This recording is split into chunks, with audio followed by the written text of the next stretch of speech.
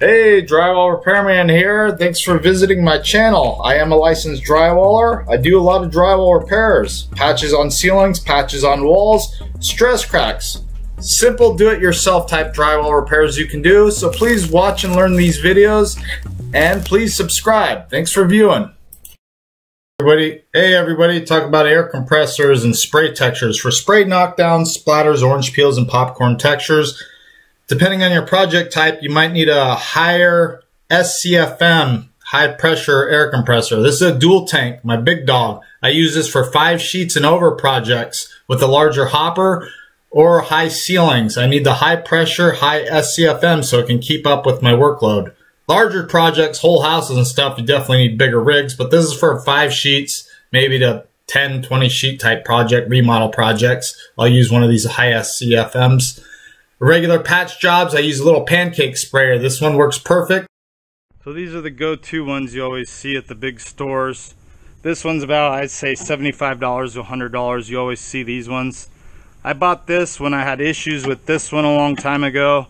I used it a couple times at a jobs. I wasn't a big fan with the new regulator valve here. I had issues with the spray being consistent. It is a new tool. Of course, when you use tools daily with the air compressor, you pretty much get them dialed in to the exact spray pattern you want, the adjustments you need to do. So you don't want to just start spraying blind. You always want to practice on something until you get your pattern consistent with your pressure. This is my favorite go-to one. This is called a spray mantis. They don't really sell these anymore at stores, but sometimes you'll get lucky. If you can find you a spray mantis, old school spray mantis, this is the best hopper ever. If you do find a used one, you just want to make sure this bounces back, make sure the O-rings in here is good.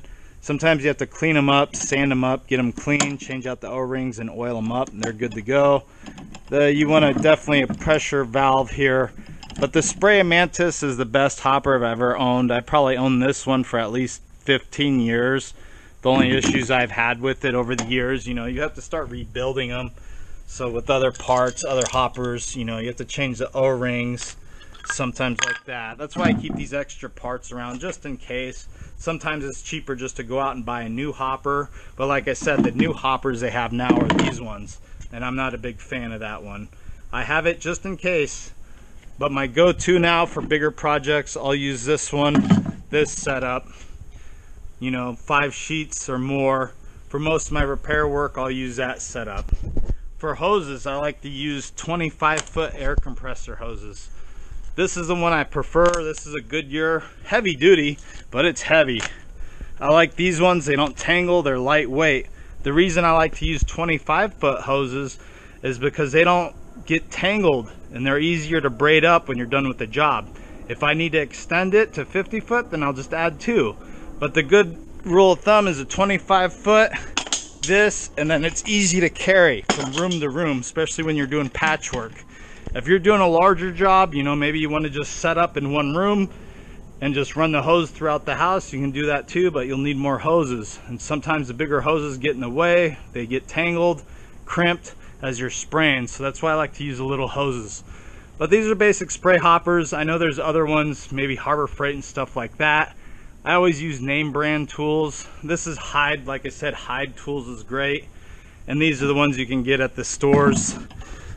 This is the most common one. If you can find a used spray mantis on Craigslist or something like that, definitely buy one of those. It's worth it. I've actually got that one for $30 used, and it's way better than this $80, $90 one. So all the fittings are the same. Basically, you get 3 fittings. The big fitting is for a heavy knockdown or popcorn. The medium fitting is for like splatters or maybe a light knockdown. And then the small fitting is for orange peels or a thin splatter. Basic tools. You always want a strainer. This is a basic strainer. We use this to strain our muds. I use my joint compounds. I strain it into the hopper. I strain my muds in the hopper. Basically, that takes all the boogers and the goobers out of the mud.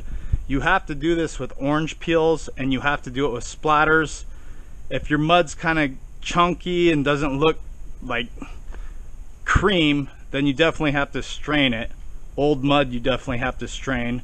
So I definitely recommend always straining your orange peels and your splatters.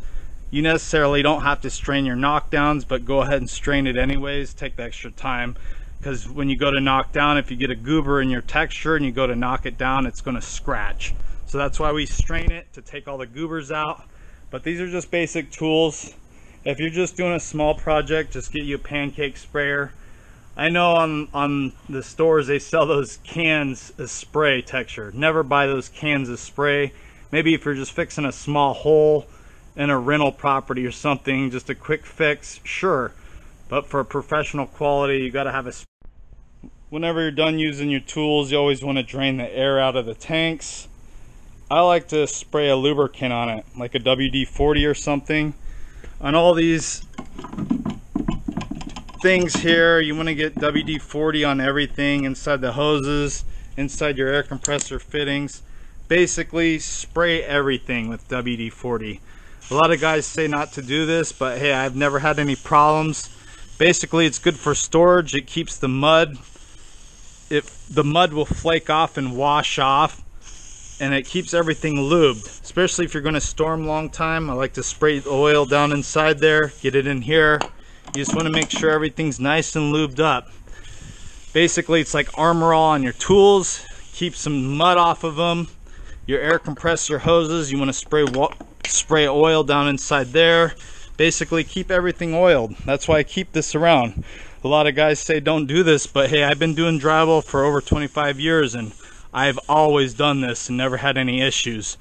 That's why my tools stay clean. I've used these jobs thousands of times.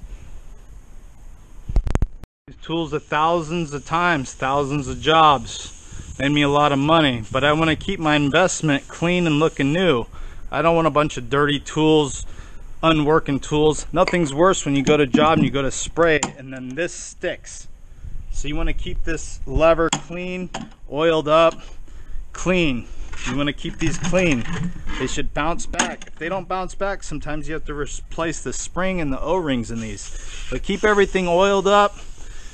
Cheap can like this was $2 or $3. WD-40, you gotta spend $5, $6, whatever you prefer.